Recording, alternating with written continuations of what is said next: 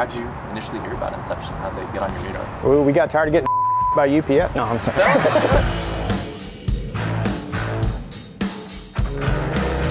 I'm Micah Williams with upTOP Overland. I'm one of the founders of the company and the engineer behind the designs of our products. Our line of products ranges from roof racks all the way through bed racks and lighting, and we put a huge emphasis on making sure that the product that we turn out is at the leading edge with accessories and things that you can add to them, and we try and build in a lot of features that just make sense.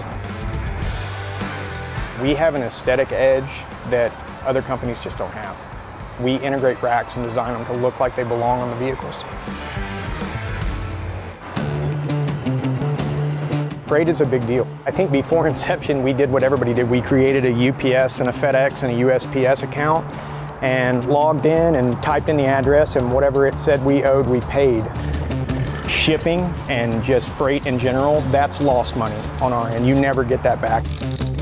With Inxeption, it's almost flat rate for us at this point. It made it so much easier to build our business metrics and control our sales and discounts and things that we wanted to do, because shipping is consistent now.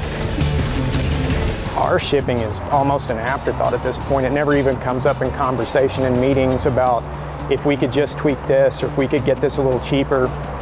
It just works. What pushes me now is, if it had been a hobby, I may have already been finished with it.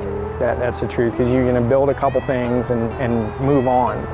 But now, I mean, this is fun, right? We've disrupted what this kind of a product was. I'm not ready to stop that yet. I'm going to keep doing that.